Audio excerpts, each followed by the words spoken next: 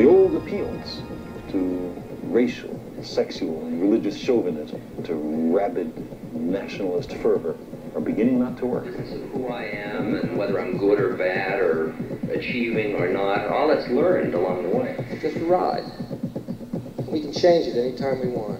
It's only a choice. No effort, no work, no job, no savings of money. I realized that I had the game wrong. Because the game was to find out what I already was.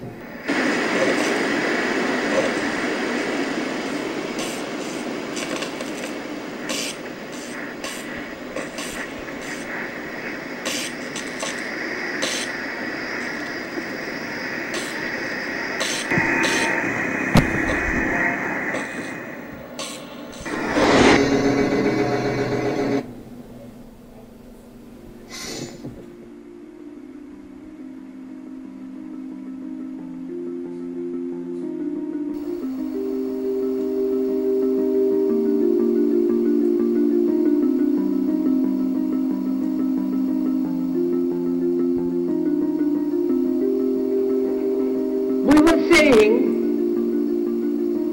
how very important it is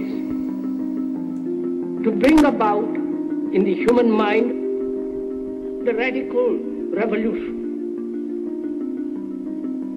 The crisis is a crisis in consciousness,